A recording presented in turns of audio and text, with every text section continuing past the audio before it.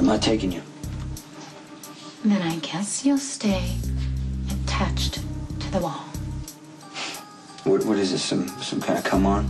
What happened to the supposed love of your life? I will stoop to almost any level to get off this island without having to marry my mother's hand-picked son-in-law. Help me get out of here and I will give you anything you want. Get away from me. There's no reason restraining ourselves. Allie, you bit my lip. You get those lips near me again and I swear I will bite them off! Come bite me again, my heathen princess. Nothing excites me like the call of the wild. You've got nothing I want. That's right. You're in love with Sam, wasn't it? She's obviously more cooperative than I am, considering my mother intends to marry her off to Andrew in my place. You know what I need?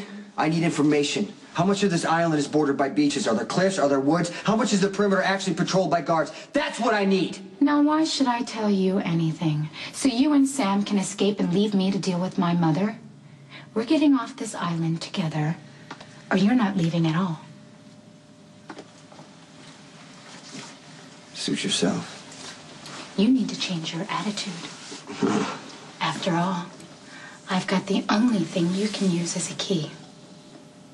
No animal passion until the wedding night, please. You don't have to guard your virtue any longer, Allie. Vittorio has sadly debauched you. You bit my lip because you want me, and I assure you the feeling is mutual. Andrew, what are you doing? Do you save something for the wedding night? You're interrupting me. Well, not a moment too soon. My daughter and I have wedding plans to discuss. If you'll excuse us, please. Clearly, I have no choice. Until our wedding.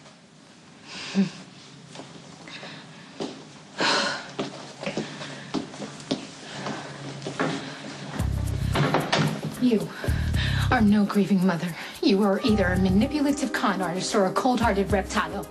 Which is it? And don't try to lie to me because I've had a lifetime of experience with both.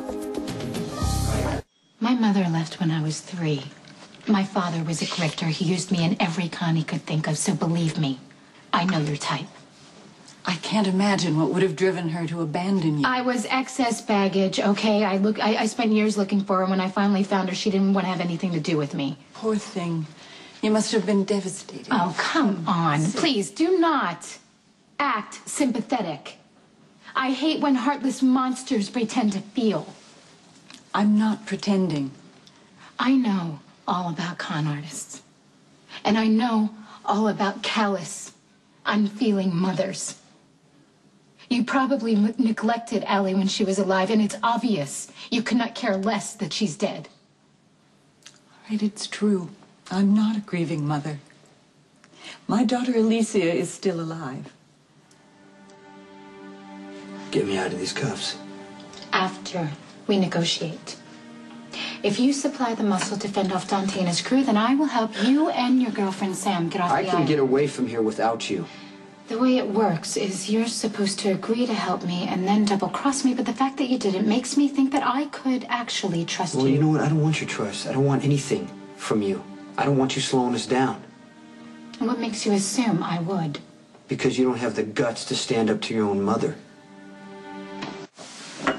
If your daughter, Allie, is alive, why do you need me? Because the sorry fact is, without a doting father or a devoted husband or a fortune to cushion the blows, a sensitive woman is a walking invitation to users. And my Elisa is particularly vulnerable. I made the mistake of overprotecting her, and now she is completely incapable of fending for herself. Well, then why don't you just let her marry the man she loves? Because Vittorio is a spineless weakling, not to mention parasitically poor. He intends to use and discard poor Alicia, and she is too naive to realize it. So you're trying to protect her in your own slightly demented way. Look, you were not fortunate enough to have a devoted mother, but think for a minute for the kind of mother you would like to become. Wouldn't you do everything possible to assure a future for the daughter that you dearly love? That's all I'm trying to do for Alicia.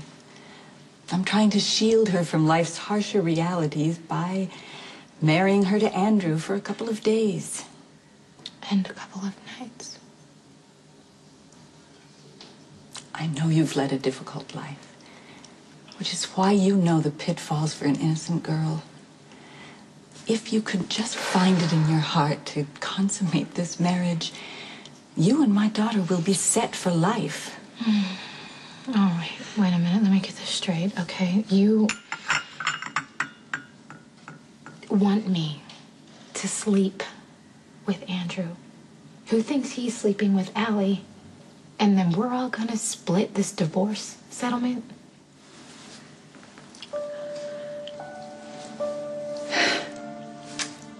I'm not well.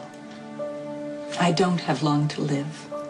And I can't bear the thought of leaving Alicia adrift and alone. Won't you at least consider my proposal? Okay. But first, you've got to do something for me. I promise to name my first child after you. Yeah, don't bother. Jason, if it's a boy, and Azure, if it's a girl. Whatever. Because of your eyes. They are a remarkable shade of blue. Time to go.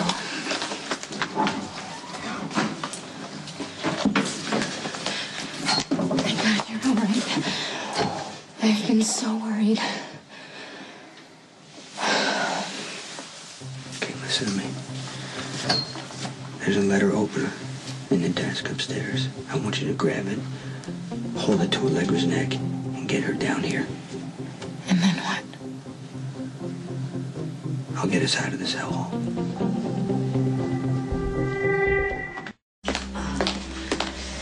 Did you enjoy your visit with your girlfriend?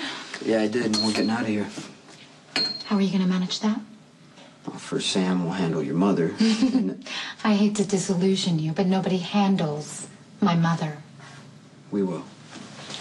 My mother is manipulative, not to mention lethal. You have just sent your girlfriend into the fangs of a snake.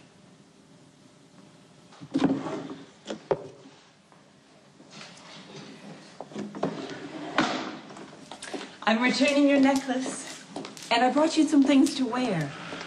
One should always dress for special occasions, especially the ones involving stress. I don't get it. Well, elegant clothing and accessories, jewelry, makeup. These are all a woman's greatest weapons. The equivalent of bayonets and spears. It's primitive, but surprisingly useful. I would just like my necklace back, please. Oh, Thank of course.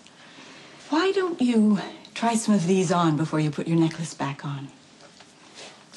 I have one here that was Alicia's favorite. I think it would look lovely on you.